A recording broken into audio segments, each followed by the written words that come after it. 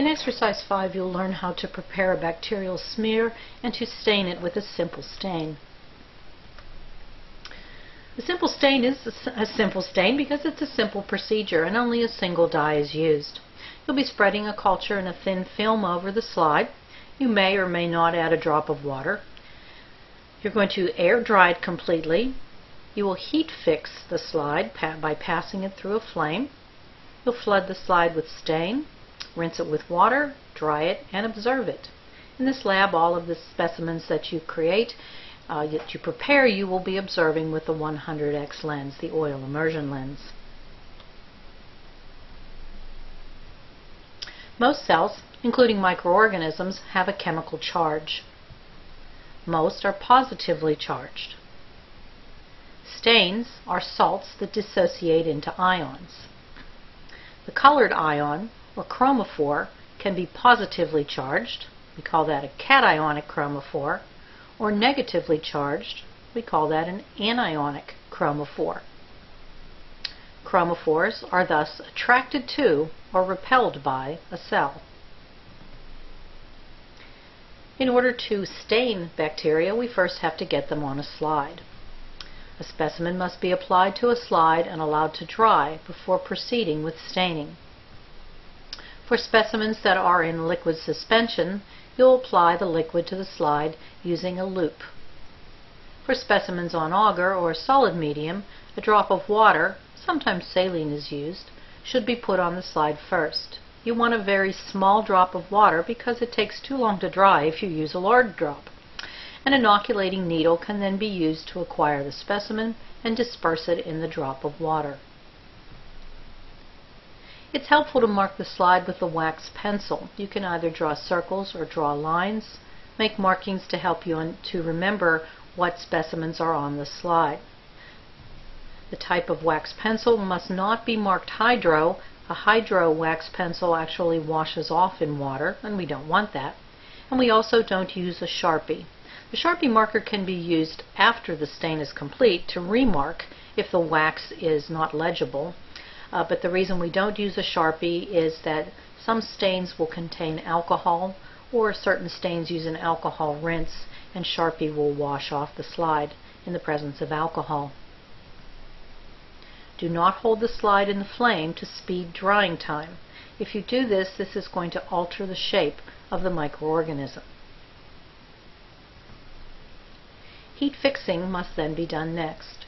Heat fixing is necessary to prevent the specimen from washing away during the staining process. Here you'll hold the slide with a clothespin and pass it through the flame quickly 3 times. This process coagulates proteins in the cells and makes them stick to the slide like an egg would stick to a frying pan. Simple stains typically involve just a single dye.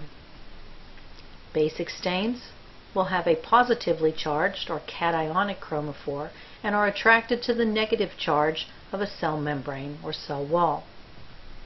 Some of the basic stains are methylene blue, which will stain the organisms a blue color, crystal violet, which will stain organisms a purple color, and safranin, which will stain organisms a pinkish red color. Acidic stains have an anionic chromophore. Therefore, they have a negative charge and they will be repelled by the negative charge of a cell membrane or a cell wall. 3 acidic stains are nigrosin, India ink, and magic marker. And you'll notice that they are left on the slide so that they create a dark background. The organism repelling that dark color is going to shine through, sort of like the moon in the nighttime sky. The organism will be colorless, and the background is going to be colored. What to expect in this lab will be Micrococcus luteus, a tetracoccus organism or arrangement. This will stain blue because we're using methylene blue. Corynebacterium xerosus you'll see as bacilli in palisades. It's sort of like a picket fence arrangement. We'll be staining Streptococcus species, perhaps Streptococcus salivarius or Streptococcus mitis, which are organisms typically found in the mouth. These are streptococci and will be stained as blue chains. And finally, we'll be staining an organism that's found in the oral cavity known as Neisseria sicca. This one is in diplococci, so it is two coccus organisms, sort of like two jelly beans or coffee beans side by side. We'll also be doing an acidic stain of tooth plaque. Now you'll note that the background is going to be black. You'll be using a magic marker to do this, and you may see different arrangements in morphologies. For example, you may see streptobacilli, which are bacilli in chains. You might see spiral-shaped organisms, the spirilla. You may see streptococci, cocci in chains. Down on the bottom left, you're seeing fungal filaments. That's not uncommon in the oral cavity. You may also see yeast in the oral cavity, and I'm certain you will see epithelial cells. Epithelial cells, of course, are your cheek cells or cells from your gums. And if you look closely here, this is a great deal magnified, but if you look at this closely, you can see that white portion in the center. That's the nucleus of the epithelial cell, and there are bacteria on the surface of the epithelial cell, which will be visible at 1000x magnification. You'll also be performing Anthony's capsule stain. Now, Anthony's capsule stain is actually considered to be a negative stain. It doesn't use a black dye in the background, but it uses copper sulfate. Copper sulfate is going to remain on the slide, and it will color the background a purplish color. The capsules are going to be visible as clear areas.